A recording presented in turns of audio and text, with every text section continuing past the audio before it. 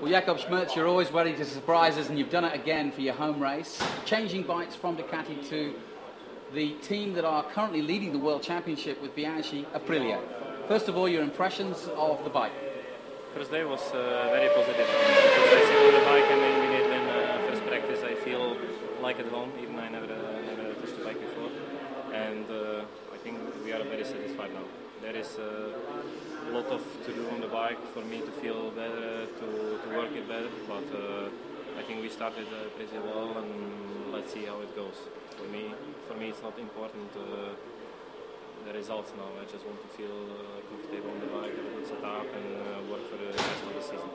You've always been quick on the Ducati, you've had pole positions with it. What's the biggest difference for you in terms of riding style or how the bike feels when you're on track? Honestly, I don't know yet. I can't say what's the biggest difference. Of course, 2 cylinders more, but it feels not too different from Ducati. For a riding style, but